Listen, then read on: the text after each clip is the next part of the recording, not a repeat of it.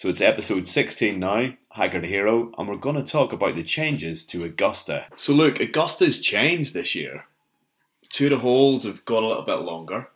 How much longer? About 35 yards, roughly. A huge 35 yards. Big 35 yards. Hey, but I tell you what, if you're a hacker, that's going to hurt you. If you're a hacker, that's 10 more shots. Well, 10? I was thinking more like 15. Yeah, right. You've seen me play. Yeah. Yeah, they've lengthened one of them by 15 and one of them by 20. So it's up like from 7,475 to 7,500, 7,510. Like, which is fucking long. That's the longest ever, isn't it? Yeah. Is that right? Oh, yeah. That's the longest historically, that's the longest ever Masters course. It's only going to go that way as well. I think it might get slightly longer because they will go shorter. They do want to do work on the 13th. I've heard that. Okay. The 13th is one they want to work on. Yeah. But like they've also added three new greens, 3, 13, and 17. Right. You know, because they're not bad enough. Like, are they? They're not fast enough. do you know what I mean?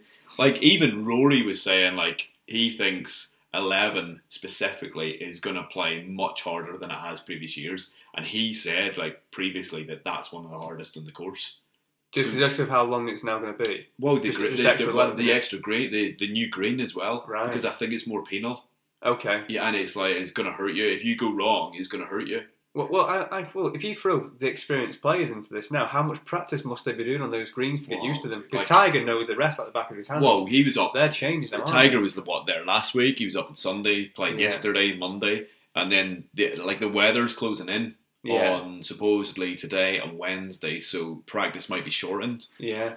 Which could hurt a few of them. Because they could be going into Thursday going a bit blind. Yeah. Do you know what I mean? Yeah. Like, the course is magnificent anyway. Mm-hmm. You know, it's just, wow, what a course. Like, if you played it, what would you think you could get round in?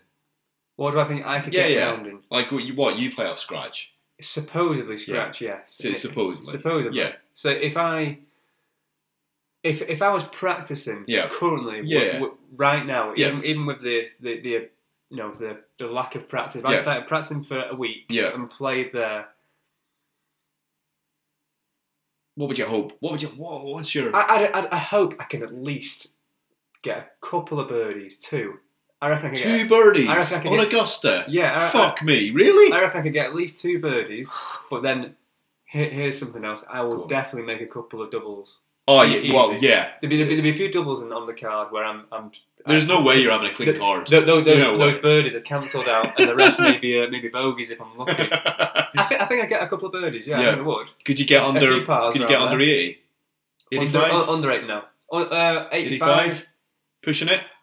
No, I could get under 90? 85. Under 85? Because if the par's 72, 80 over. Yeah. I think 8 over is a cracking score for your first time. Yeah, absolutely. You'd be caught up in the you'd be caught up in the high. It would be like everything would be surrounding you. You'd be nervous because, like, you know, the regular members looking at you going, "What a fucking dick." Do you know what I mean? Yeah. Like, who's this clown taking chunks out of my fairway? Do you know what? I pay for this privilege. You know, and I think, being honest, I would reckon I'd probably shoot about 84. Yeah.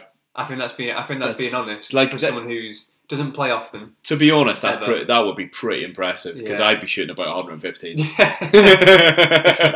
Like, you know, like that is a one day. That's a mission of ours. Let's try and get. Absolutely. Somehow we're going to kiss some assholes. We're going to get on that course. We are going to make new friends and travel to Augusta and play that course. Yeah.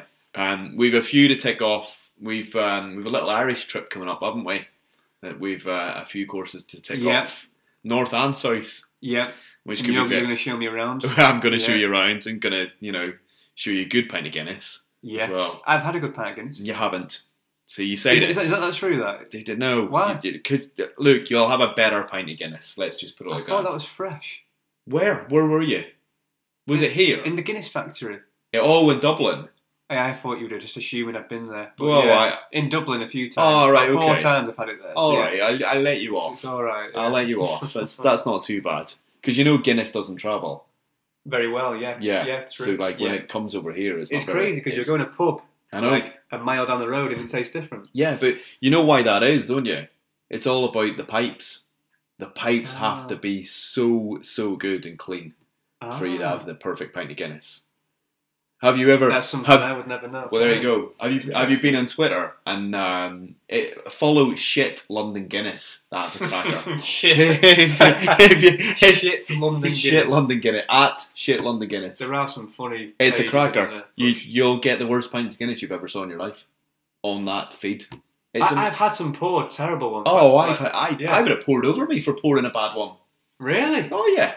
By who? By one of the old boys in back home. Oh right. I was a barman in right.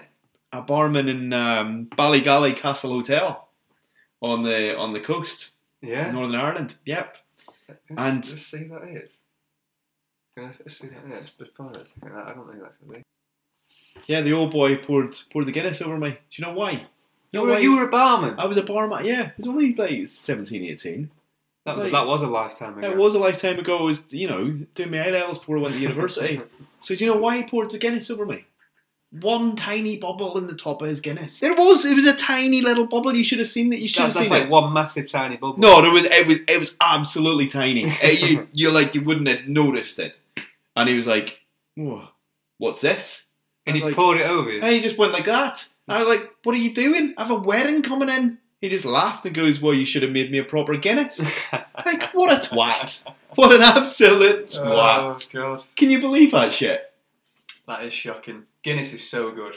It's not good when it's poured over you, let me tell you. But it is like a meal. It is good. It is like a meal, yeah. Like you don't need food with Guinness. No, you can live off Guinness. Oh, absolutely. Get calorie intake in Guinness. Yeah. Wow, what's per pint of calories? Oh, fucking nuts. That'll help me put some more weight on. Well, yeah, get a few pints of Guinness in you. What's the... Do you know what I mean? I'm going to buy some now. It's big. I don't know exactly what the calories are in a pint of Guinness. I've got to find out. He's got to find out. I'm going to find out very quickly. This is unbelievable. But it is, like, the creamier, the better. Do you know what I mean? The creamier your pint of Guinness, the better a pint of Guinness it is. That's the crack. It's supposed to be ruby red, isn't it, as well?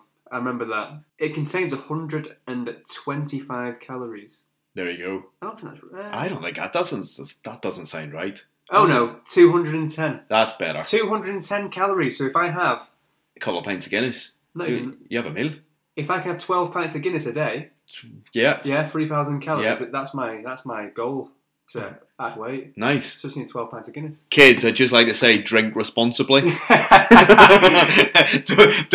don't follow Luke's motto of maybe having 12 pints of Guinness because it's not a great idea for your health. If you want to put weight on.